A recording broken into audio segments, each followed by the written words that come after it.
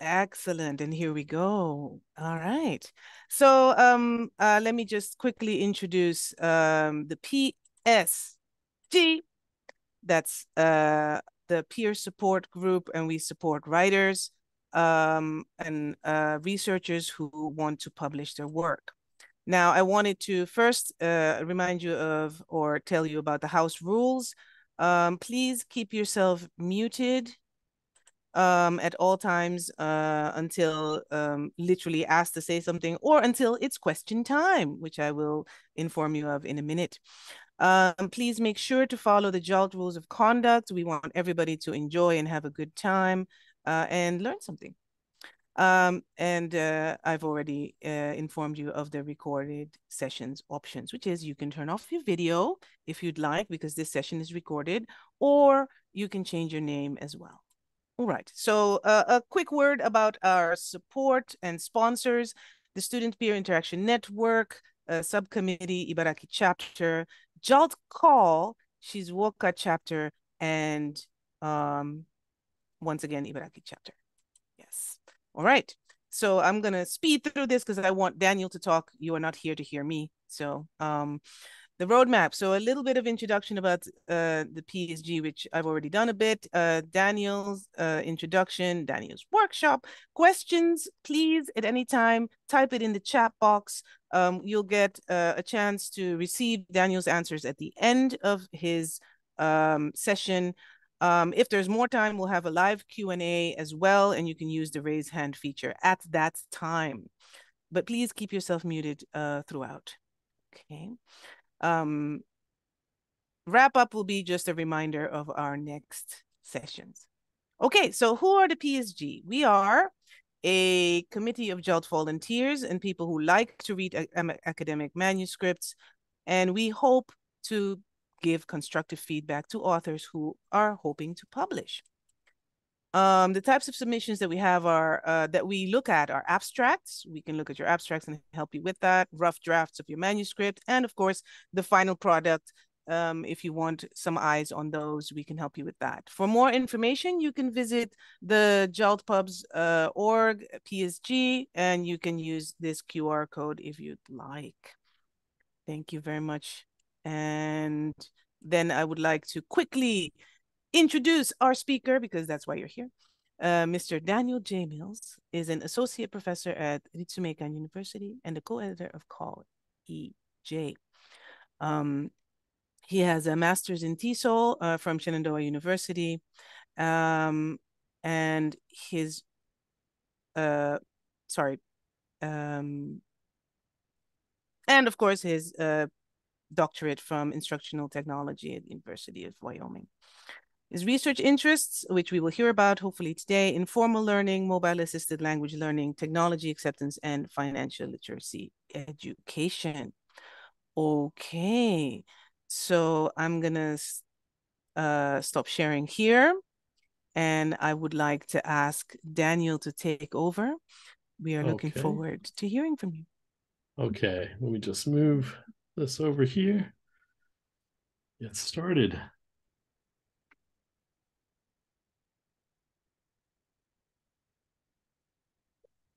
Oh, that didn't work, did it? Are you seeing it right? Is it correct? Okay, yes. Great. Thank you so much. So, yeah, today's presentation is authors, nuts, and bolts, and tips on how to be a better academic writer and maybe a writer in general. So I wanted to start off today by telling you a little bit about myself, because I think I had sort of a unique journey to become or to come where I am now. And I hope that that might speak to some other people that maybe are not, following the traditional path to becoming an academic. So I actually wasn't very good at school. I almost flunked out of high school. And right after I graduated, I joined the Marine Corps because I had no interest in being in another classroom for another 4 years. Unfortunately, I got injured while I was in the Marine Corps. I came out and again followed kind of a winding path. I went to school as a massage therapist to become a massage therapist. I was a martial arts instructor for a number of years. And I just thought that I liked learning, but I wasn't academically gifted to do well at school. But I did want to earn a degree. I saw the potential in that, and so I wanted to do it. And I went back to school, and I found that my life experience helped a lot. Having the discipline of the military and whatnot, I did well in community college courses, but I really didn't have it all together. And where that came was when I started at my 4-year university, and I quickly became friends with a couple of students that were pre-med. And these are kids that, did well in school. And I started to study with them. And what I found out was that it wasn't, they were smart, of course, but really a lot of it was the strategies they used, and nobody had taught me that. Nobody had taught me how to study, how to write notes in class, how to rewrite your notes after class, what to do with that material. And so when I learned that, I excelled academically. I got my bachelor's degree, my master's, my doctorate. I did really well. And when I got out of my doctorate degree and started my journey in academic writing and publishing, I realized that just like studying in university, there are strategies to do it. And so that's really what I'd like to share a little bit with you today, kind of going through my path and when I ran into roadblocks, and then what were the strategies I learned from people who had gone before me that really helped me to become a better writer. And, of course, I'm not the top academic in my field, but in the last 10 years, I've published about 30 journal articles and book chapters. And I am now, as was said, the editor of the Computer Assisted Language Learning Electronic Journal. So I get to read a lot of academic works that are coming in, and of course, continue to produce on my own. So where I'd like to start is actually, doesn't want to go forward. There we go. I'd like to find out a little bit more about you. We have quite a turnout today. We don't really have time for a breakout room, or at least enough of them right now. So I'd like to start maybe in the chat.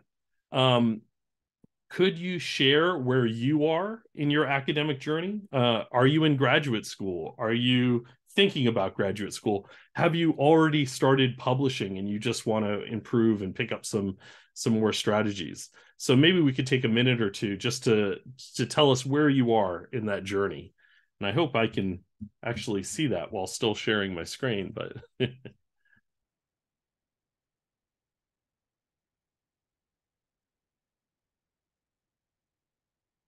so I see something came up in chat. That's good.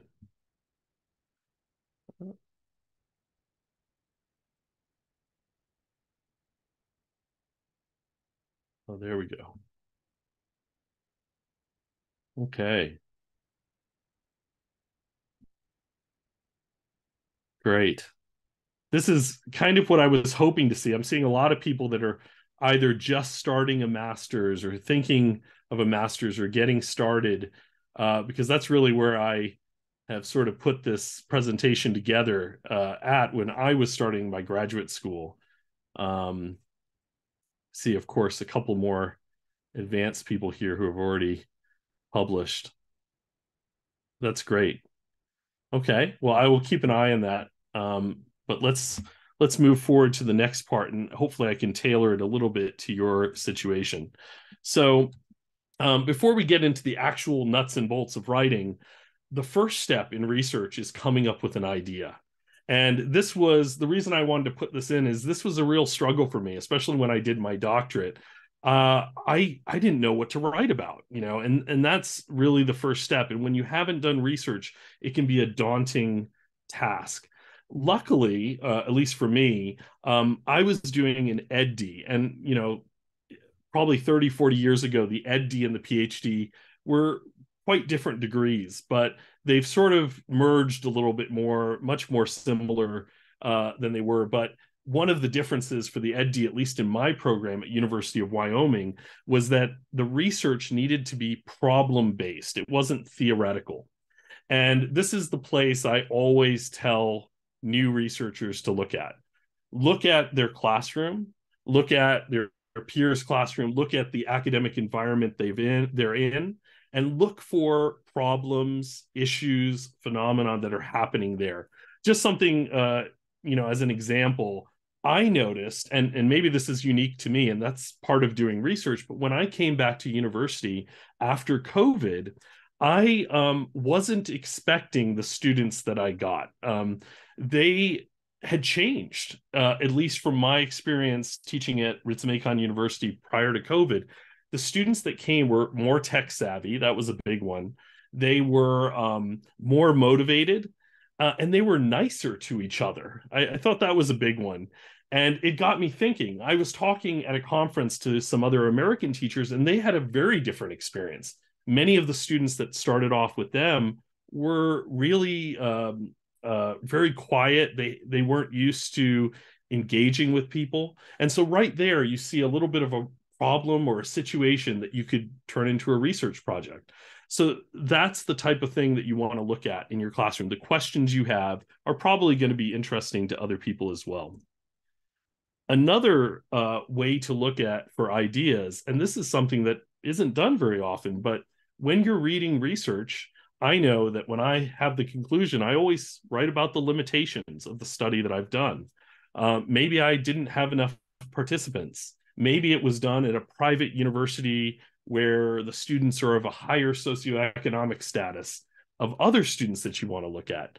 So by reading somebody else's research and seeing what they didn't do and what they're thinking is the next step for their research is something that you could work with as well.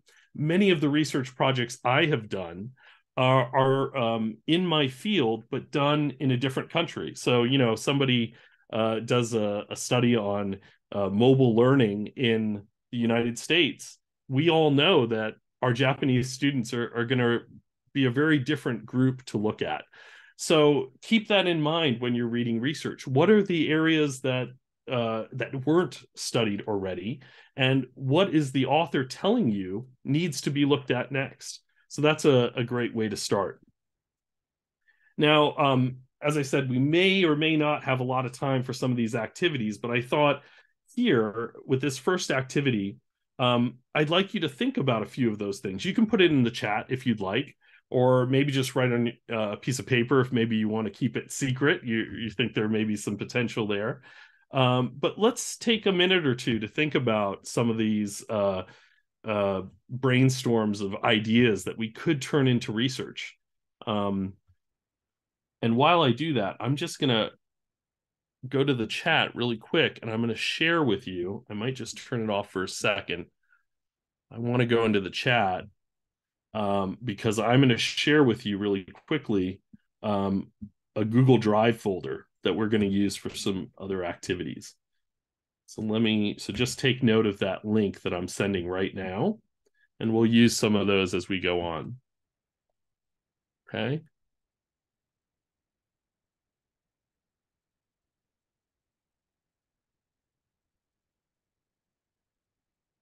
So did you come up with any ideas? Anything that's going on in class that you'd like to look at? Okay, so keep those in mind as we go through the next parts of the presentation, because it's always good to have an idea of something that you're researching and then see how you can apply these techniques to what you might be looking at. So now we're going to get into the nitty-gritty of writing, the joy of writing. When I started to put this together, I was thinking to myself, I heard a quote that said something: I don't like to write, but I love having written. And I think everybody who's written anything can really relate to that. And I looked it up. I thought it may be someone famous, and it actually turns out it was an interesting story. It was a amateur writer, probably from about 100 years ago, and she won a contest, and a reporter asked her this question of, does she like to write? She said, I don't like to write, but I love having written. And it's kind of carried on. I think it's been repeated by a lot of other people.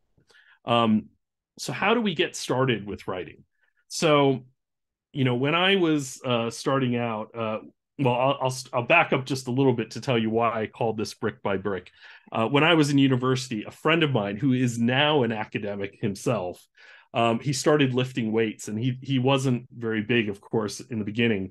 And one of the little jokes he used to do, every time he lifted weights, is he'd come over and he'd say, "Brick by brick, the castle is made." And it was just a little joke, and we all laughed at it. But it really stuck with me because pretty much everything is like that, right? How do you get started writing, and how do you build on your successes? And as I was starting my dissertation, this was a real struggle for me because I just felt so overwhelmed.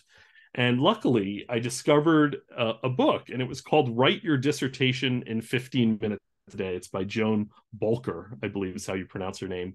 And I remember showing it to a few of my friends who were also in programs, and they kind of laughed it off. They said, "You can't write a dissertation in 15 minutes a day." But just like Tim Ferriss's 4-Hour Work Week, it's kind of just a catchy title. And what her idea is that to write something large like a dissertation, you start with 15 minutes a day. You start by creating the habit. And if you can get yourself to do that on a daily basis, it will eventually become something that you put a lot more time into. And that's exactly what happened to me. So I started with that 15 minutes a day. One of my favorite books that's come out in recent years is called Atomic Habits. I'm not sure if anybody's read it. It's by a guy named James Clear. And one of the things he says in that book is it is better to do less than you'd hoped than to do nothing at all.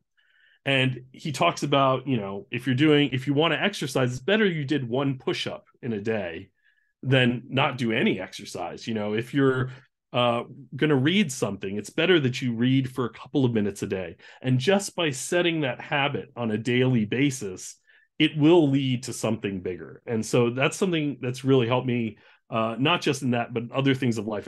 After COVID, I gained like 10 kilos, and I've been trying to lose weight. And I found it so hard to get back into working out.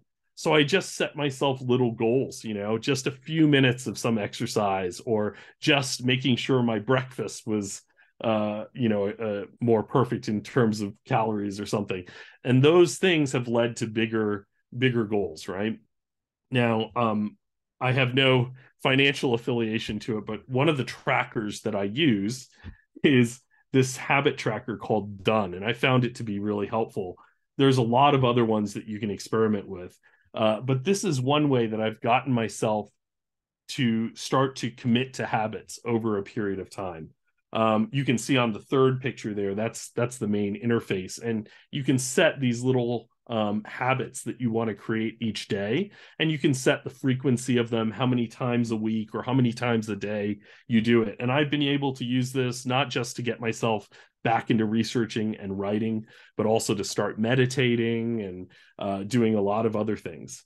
So this is one thing that I would recommend, is to look for a habit tracker. And while this one it's very inexpensive, it is a paid application. There are free ones, of course, and even a spreadsheet works. Oops. The next issue that I ran into is once I got started writing and I really had this idea, down, and I wanted to go further with it, is writing the literature review. Anybody who's written a literature review, I think, pretty much finds this one of the most daunting tasks. I don't know if he's here tonight, but one of my co-editor and co-author on many papers, Dr. White is probably here. And we've had several papers that we've never published just because we couldn't get ourselves to write the literature review. So, this happens to everybody, but there are ways to tackle that. The first thing that I learned about when I was struggling with this in my doctoral program was about reference managers. So I used Mendeley when I was doing my doctorate, and these programs allow you to store the actual article where you can take your notes. There's all sorts of different functions that allow you to, keep track of different themes. But it also, when you're writing, you can input these references. And of course, references can be very, very difficult to get right, especially in a dissertation when you might be looking at 100 or more that are used and have to be used properly throughout the paper. However, even when I used this, it didn't really click for me because I was reading so much, but how do you synthesize it into a story? And that's what I struggled with. And the professor that was working with me, my advisor, she was one of these sort of naturally talented academics, and she didn't have a problem. She never understood what I was dealing with. But after I talked to a few other people, they started to tell me about creating a literature review matrix. And this changed my life. And the few people I've told this to that do literature reviews have said, this is so great, you know. And the example I'm going to show you right here, and I do have another example which I'm going to point you to. This is actually a health science one, so it's not really in our field, but it gives you a good idea. If you can see it closely enough, you can see that this page here basically summarizes the articles that this person is looking at. I take it a step further where I have a summary page, but then in the tabs in Google Sheets, I actually break it down into themes, and that's where I store my quotes and my paraphrases. So when I'm doing my literature review, every time I'm reading an article, I'm marking it up, I put it in here so I have a summary, and then I start to take the parts of it and put it into the themes that are going to make up my literature review. And when you're ready to write, it's so easy because it's all laid out in a logical order. And so I'm just going to direct you. We're going to stop for a second on this slides. And I want to show you, just open up here, and I've sent you the link here so that you can find it. This is the activities that I have here. And there's an example literature review matrix. I hope everybody can see that. And I know it might be a little bit small. Let me see if I can make it a bit bigger so you can see. Okay. And I've tried to make this really simple here. I took a literature review matrix that I used for an article I've recently written, and I only put 2 articles in there just so you can see how it works. In my case, instead of, I didn't, there's many ways to do it. I didn't create a summary of the reference, but what I did include is the citation. I have the abstract over here so you understand what it's about. And then I just started taking notes. So these are the quotes and paraphrases that were coming up in the article that I thought were important for my topic, right? And then what I do is that I start to look for themes. So if you look at these themes, you can see this is about online learning. These are about affordances to do with online learning. Access is also an important function. So I look at this theme and I might say, well, we're going to have a subheading here, which is online learning. Okay, I know that's going to be in there. And then I look, what's going on next. Here we're talking about institutional support. I have that in several areas. So I might make another theme here, institutional. Let's see if it fits in. Institutional. Right? And then I start the process of looking at these items that I have. Got one on online learning. I'll copy it and then I'll move it over here. And of course, I'll add the reference in there as well so I know what I'm talking about. But this is the process that I've used to kind of create these literature review matrices. And you can see a lot of examples online. So you don't have to just look at mine, but you'll start to see the ways that you can use these. And every time sometimes I get caught up, I don't write it. I don't go through this whole process because I think, it's going to take me so much time. But when you take the time to do this, it's just a totally different world. Okay. So let me go back to my presentation real quick. So after we've done our literature review matrix and we have, the background of our study, that's when we're going to start mapping out our project, right? So this is really project planning. And again, I want to share some things that I was terrible at this. And I think it's one of the reasons that I was so bad at school. I was, I liked learning things, but I just didn't know, how do you organize everything? How does everything go together? And I didn't have any role models to sort of show me that. So as I started working on this, especially again in my dissertation, one of the first things that I came across was a book, which is mostly a business book called Getting Things Done. It's written by David Allen. And you'll see in the files, I've actually included a reading list so that you can see how this is done. But the basic idea of it is that, first of all, you cannot rely on your memory to remember everything that's coming in. We live in an information society, and there's just too much information coming at you all the time. And that's especially true in academics. So the first step of the process is to capture what is coming in. Now, this could be simply a notebook if you're an analog person.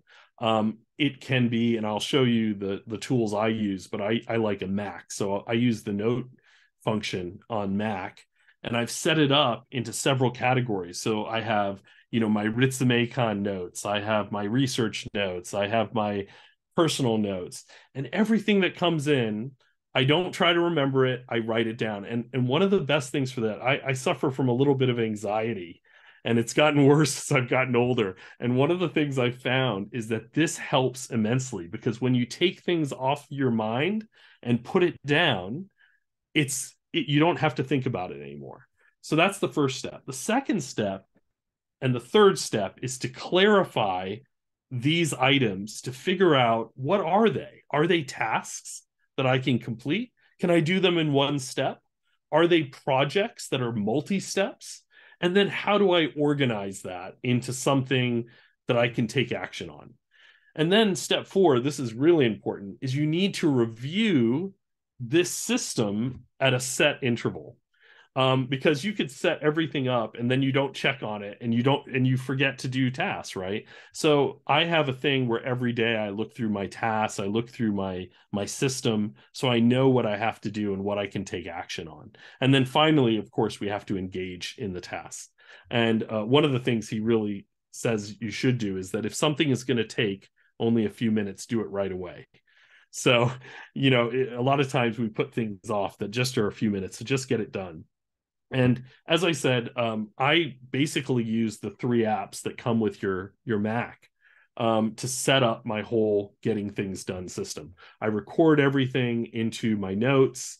I create lists of reminders, everything, again, like Ritsumeikan, research, personal. And what's put in those reminders is there's a project page that has all the steps. But in the list stage, in the reminder stage, it just has the next task. What's the next step? And so I can just go in there, I complete the next step, and then I move it over. And then I use my calendar for anything that has a set date. If something has to be done by a certain date, then I put it in a calendar. If it's something that I can do, take me, over several weeks, I can put it in the reminders. But it's a really good system to look into. I pair that with another system, which is called the 12-week year. And this is another book I recommend you to read. And I think a lot of academics don't read these books because they're business books. And if you're not into that sort of field, you may not read it because you don't think it's related to academics, but there's so much that can can cross over. In the 12-week year, one of the things the authors say is, to be truly effective with your daily activity, you must align with your long-term vision, your strategies, and your tactics. And so while Getting Things Done gives us sort of a system, it doesn't really define what these things are that we're doing. And there's really 2 sort of what they call indicators or goals that we have that we can set up. The first are lag indicators. These are the end results. So I gave an example here. You set a goal, and of course, if you had more room, I didn't on the slide, but you set a SMART goal, right? You want to make sure that it's going to be completed in it's going to be very specific, it's time constrained, and we know what the ending is. So in 2 weeks, I will complete my literature review. That's a lag goal. It doesn't happen right away. But then what are the actions that I'm taking on a daily or weekly or even monthly basis that are getting me there? So I might set as a habit that I'm going to spend 30 minutes a day, 5 days a week, reading and synthesizing literature. So this is a really key thing that I found, because a lot of times when you put something off and you say, okay, I need to write a literature review and I'm going to have it done in 2 weeks, it's hard to do that, right? You put it off for other things, something comes up. But if you set yourself a habit every day that will lead to that outcome, it's really a good way to go. I, again, like, as I'm trying to lose weight, one of the things that, or try to get in better shape, one of the things I've realized, it's really hard to concentrate on a number of kilos you're losing, or being better at some exercise. But if you set a small goal every day, it's going to take you there anyway, and you don't need to think about this larger goal that's looming. So, if we bring it back to getting things done, the way that I do things is I'm using this getting things done system to capture the information. I'm then clarifying it and organizing it using this 12-week year system. So I have lead and lag indicators. And then again, I jump back into the getting things done system to review and engage. There's a lot of guides out there. Even if you don't want to read the whole books, you can find YouTube videos that summarize both of these, and you can use that to get started. But this is one thing that has really changed my academic writing. So I do have an activity for us that I was hoping to do a breakout room, but I'm looking at the time and I'm not sure if we actually have it. So I think we're going to just maybe not do this right away, but I will give you the resources, of course, and we can talk about it later. So what I was hoping to do in this activity was to see if you can come up with some lag and lead indicators for your projects, right? And that's the main thing I'd like you to take away, I think, from that, is that so often we only create those lag indicators. What is the end goal? But how do we break that down into manageable chunks? And then how do we come up with daily or weekly habits that will lead us to that, instead of concentrating on just the big daunting goal, especially if you're in a graduate program and you're trying to write a dissertation or a thesis. Okay, so next, I wanted to talk a little bit about what I'm calling here borrowing brilliance. So, again, a lot of times with academic writing or academic publishing, it feels like there's just so much to do, and there's so much that I have to create and do myself. But what I've found is that, it's really a team sport, and there's also so much you can borrow. And I'll talk a little bit about that, and how, that could be problematic, but we want to be careful with that. But we'll talk a little bit about that. But I want to first tell you a story about Stephen Krashen. I'm pretty sure everybody here has at least heard of Stephen Krashen. He's a very, very famous linguist who does the input hypothesis. And if anybody's ever met him or heard him speak, he is an evangelist for this input hypothesis. He cannot be swayed from it. Other researchers, many researchers agree. Some, have conflicting evidence, and this goes back and forth. But I was at COTESOL probably about 6 years ago when he spoke, and it was a really interesting situation, because he was saying to everybody how every study that he's looked at proves what he's been saying for 50 years or longer. And he kept saying this, and just when he said it, there was this loud thunderclap that went on in the background. It was outside, it started raining, and the heavens opened up, and he stopped and he said, "See, even God agrees with me." And it was amazing that he was able to pick up on this so quickly. But it was definitely an interesting thing. But the thing that I think to take away from Krashen is input, and not just in language, but how we can use input to really help our academic writing. And there's a lot of different ways. I have a couple pictures up here. There's somebody reading. Reading is the main way, right? Just reading research can help so much. As I've become an editor for the journal that I'm working on right now, I read a lot of research, and it's so I get more and more ideas because I'm seeing how people are doing it, and I'm seeing, it gives you inspiration, but it also shows you how you can do it yourself. The other thing is these groups like JALT, we're talking about these, anywhere where you can connect with other people that are like-minded and they're interested. Just talking and hearing people talk can help you so much in your academic writing and putting your thoughts together. And finally, a lot of times we idolize people like Stephen Krashen or some of these great professors, people we've read, and we think of them, because we're in this field, as rock stars. But of course, they're completely unknown anywhere else, and they're usually so happy to help and be recognized. In my early days, I was really into Glenn Stockwell's work, because I was doing things on mobile learning.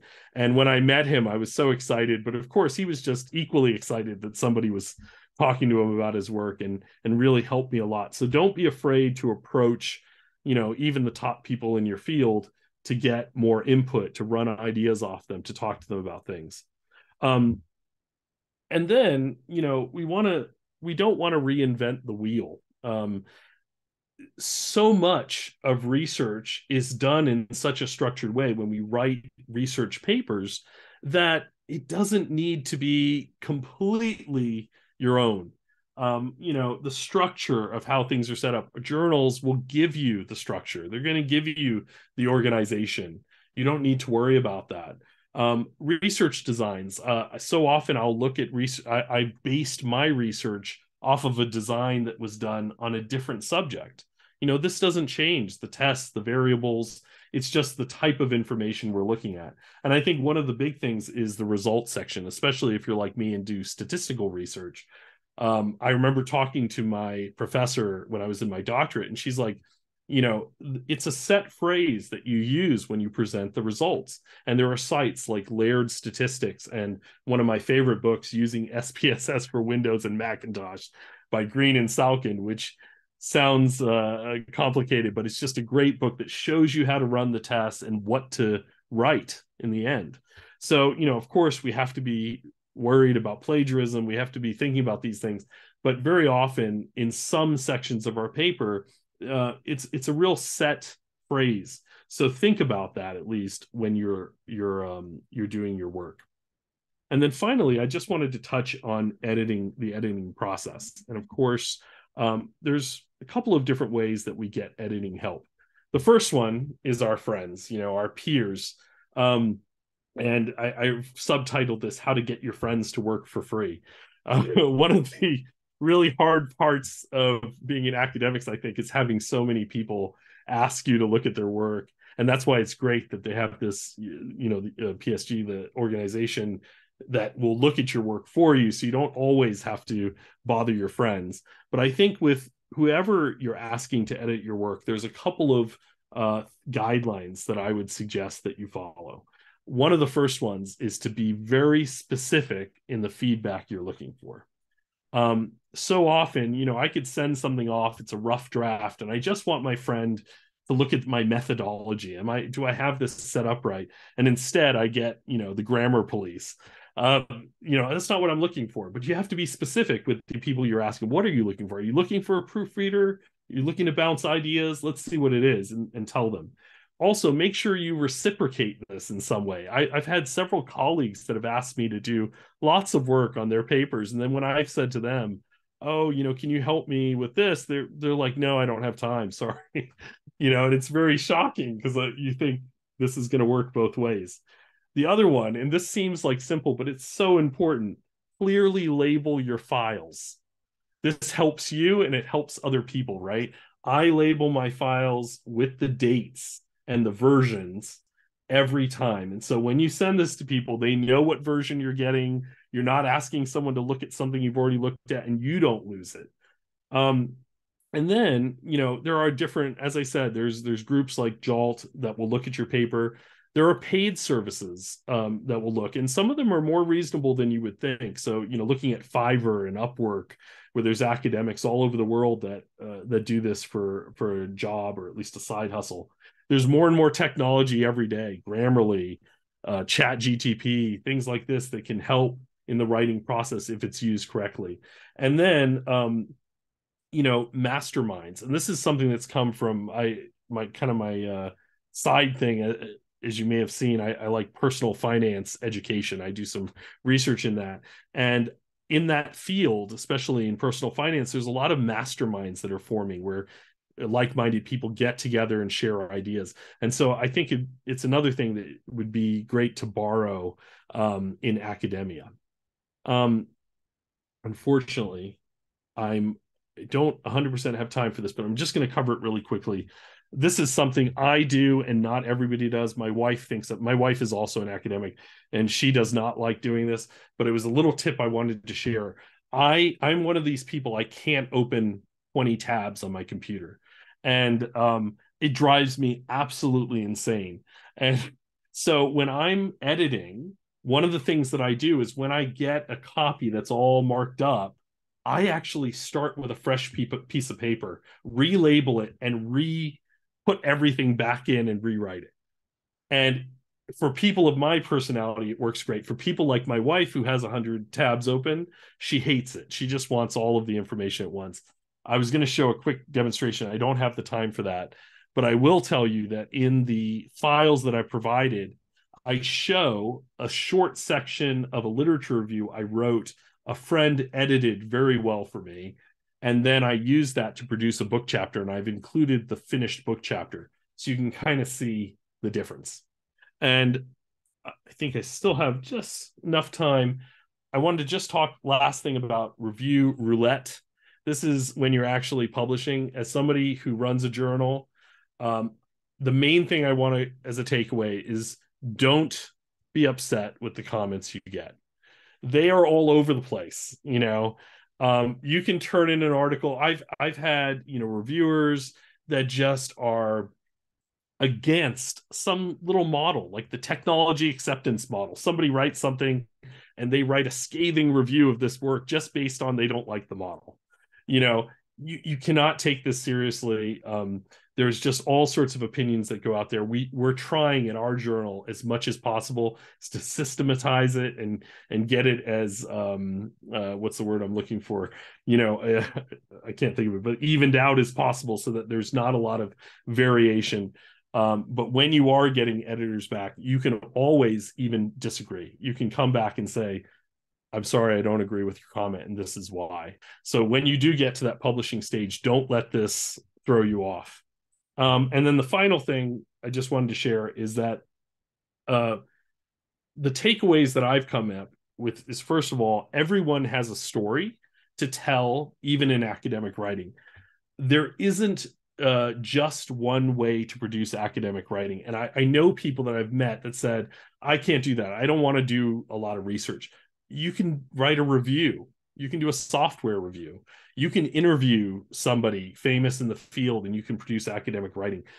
Journals are on all different levels and looking at all different types of research. So don't feel that you cannot contribute to the field because either you don't think you're there yet or it's not something you want to do. There's all sorts of stuff that you can do to become a better academic writer and to contribute to the field. And finally, I think the main thing that I've learned is that you need to start where you are.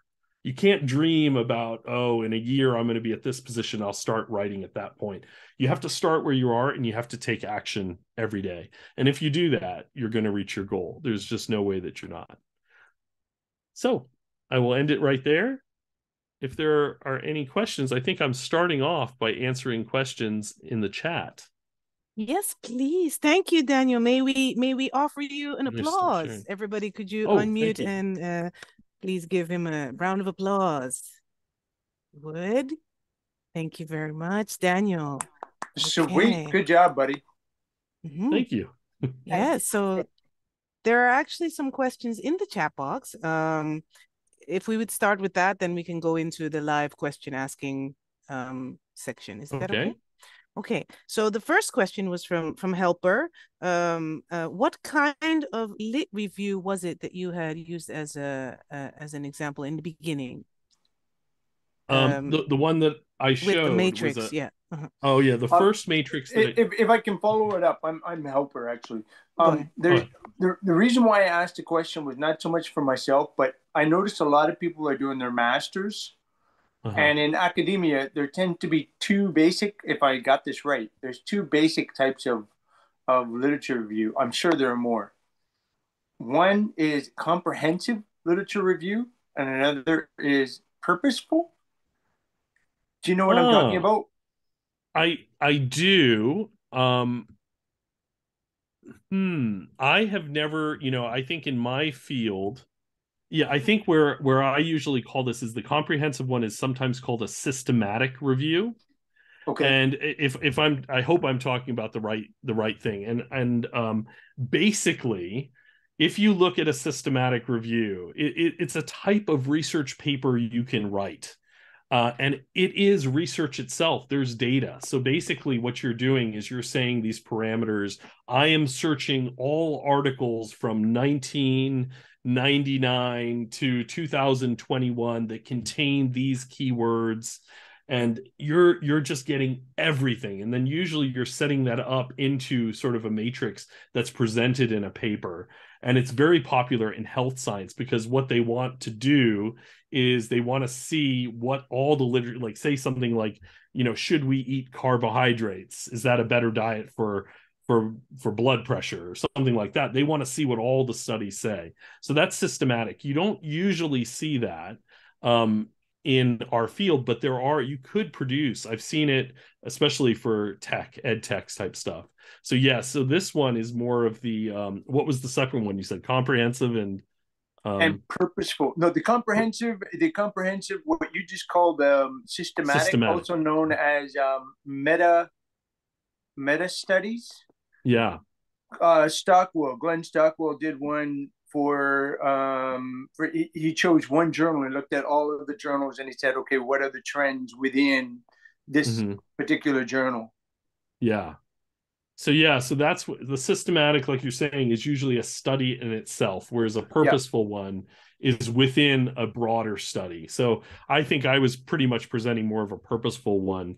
However, there are some really good books on systematic literature reviews, and I'm really into data like that, so I kind of like them. That was a great question. Yeah, thanks. Thank you. Hey, thank you very much. Then there's another question from sorry, I'm going to go in order. So Jeff asked, could you give us a definition of lead and lag in academia rather than business? Oh yeah, so I mean, for example, I think I gave one that's in there where like if you're going to set, let's see, so yeah, if I'm going to be writing a paper, let's say, and I set up a section of the paper that I'm going to write, and I give myself 3 weeks to write the literature review. That is the lag indicator. So 3 weeks from now, I will have a completed literature review. But then what are the things I'm doing on a daily basis? That would be, every day I'm spending 30 minutes reading articles and then synthesizing them into a literature review matrix. So yeah, so like the long-term goal is the lag, and then the lead is the daily or weekly tasks that you do to reach that goal. I hope that's enough. Thank you. Okay, Thanks for answering that. Appreciate it. Well, for the next question then, from Angelina, do you know Obsidian, and would that be something you can use for lit review? Obsidian, I do not know that. Obsidian, sharpen your thinking. I've just pulled it up real quick. So is this this looks really interesting. Okay, so this is kind of a mind mapping system. I've never used this, but I'm definitely going to take a note and look at this. Yeah, I will say, I don't know if anybody's done it. I don't do a lot of qualitative research, but there's a program for qualitative research called NVivo. And NVivo takes like, recordings of interviews or transcripts, and you can mark it with themes throughout and color code it and do all this stuff. And then you can pull up those specific quotes or whatever it is.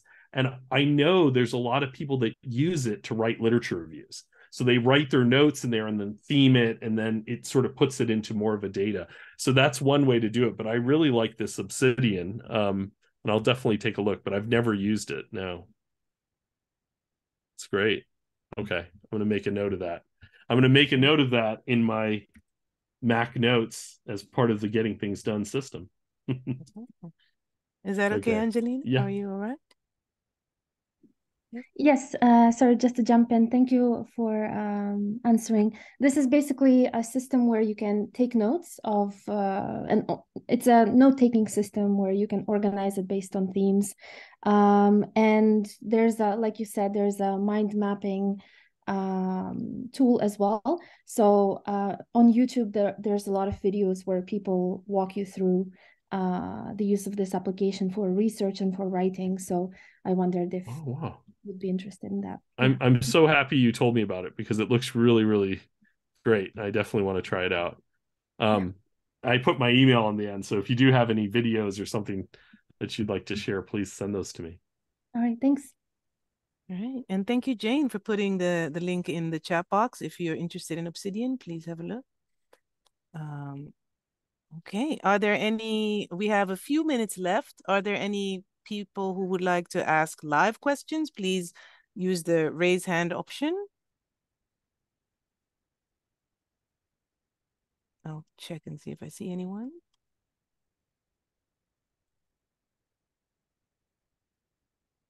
Any questions? I saw there was one more question actually from JP Rodriguez. Okay. And I'm sorry to tell you, I'm not familiar with the is it LaTeX or LaTeX or Overleaf? I've never used those for but again, I'm going to take some notes on that. I've always just used Microsoft.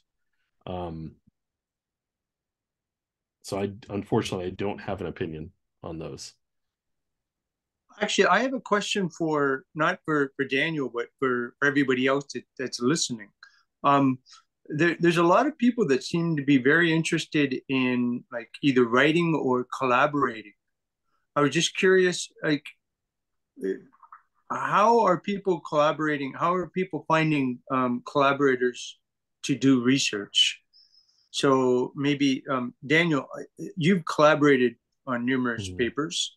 How did you set that up? A lot of it was meeting people at conferences.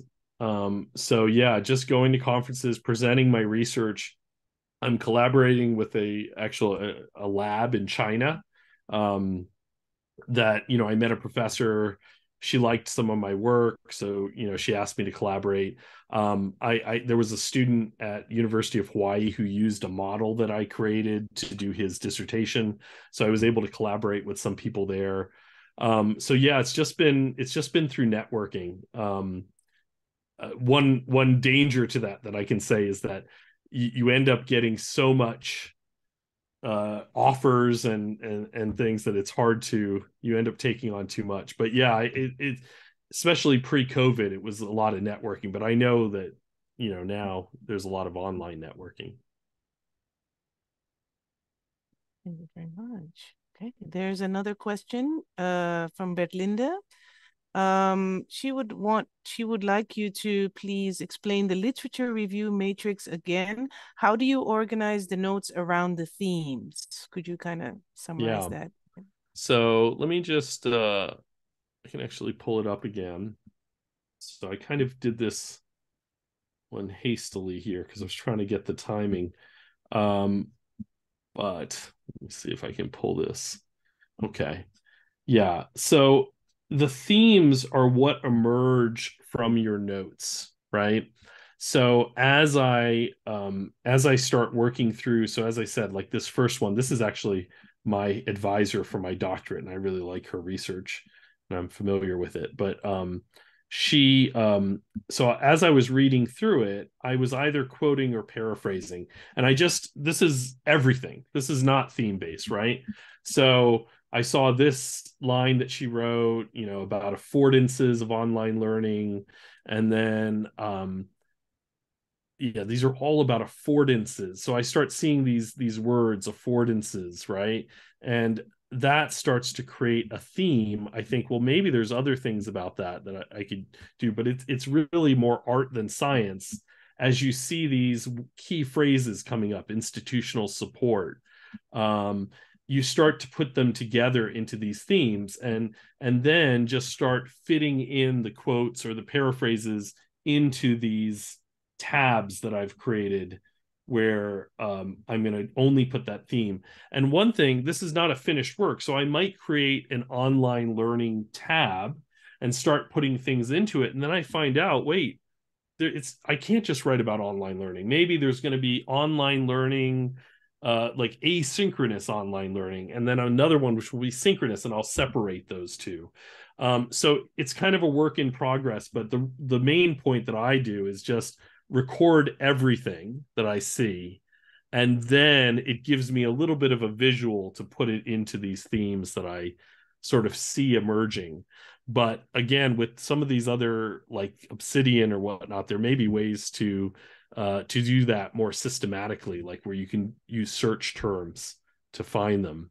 And you know, AI is one way to do it. I've experimented with it, where you can put in to, say, Chat GTP, and you put in all the quotes you have, and you can say what themes are here, and it can give you a starting point. Now, obviously, you don't want to just take it wholeheartedly, but you know, it can give you a starting point of themes that could be set up, and then it gives you somewhere to look and to categorize it. So I hope that answers it. I don't know if I do that perfectly, but that's the way I do it. I think there's time for one final tiny question, and then unfortunately we have to wrap up. But thank you so much for all your questions. The question from Angelina: do you create a new Excel doc with the literature review for every research paper you write? Yes, but I do copy and paste a lot. So I just wrote a paper that was about online. It was a quantitative paper about teachers' attitudes towards online learning, something like that. It was kind of psychological issues. And then we're doing a qualitative version. So the lit reviews are very similar. There's just a few differences. So a lot of it's just copy and pasted over. But yeah, I try to keep a different matrix for each one, just to keep it simple. And I use Google Sheets, so then it's easy to share with everybody. And, you know, I just want to end really quick with that in terms of, please look at the link that I put in here. I'll put it in, maybe I can do it one more time, just to make sure everybody has it. But there is other material in there that you might find helpful. You know, showing some of my paper and other things like that, and even a reading list that has all the books I mentioned. And you know, if you have any questions, just feel free to email me. We can always set up a Zoom, you know, if somebody wants to talk, or if a group wants to talk. And yeah, I'm happy to help. Hey, thank you so much, Daniel. And can I ask everyone for a round of applause again? Thank you so much for a wonderful presentation. I learned a lot as well. If I can just make a final comment, I would like to thank our sponsors again, JALT Ibaraki, the Shizuoka chapter, the JALT Call, and Spins. And thank you, Natsuho, for hosting. I would like to ask everyone who's still here to actually fill out a survey to tell us what you thought of Daniel's presentation. If you don't mind, the link is in the chat box. If you don't have time now, I will send a link by email as well. But thank you so much for attending our first session in this PSG PD series. We hope to see you again at one of our next sessions. And please do contact Daniel if you have any more questions. And if you have difficulty doing that, you can contact him through us as well. All right. Thank you, everyone. It's 8 o'clock exactly. Have a lovely evening and a good week. and hope to see you again soon. Thank you. Thank you, everyone, for Thank coming. you, Daniel. Good job, Daniel.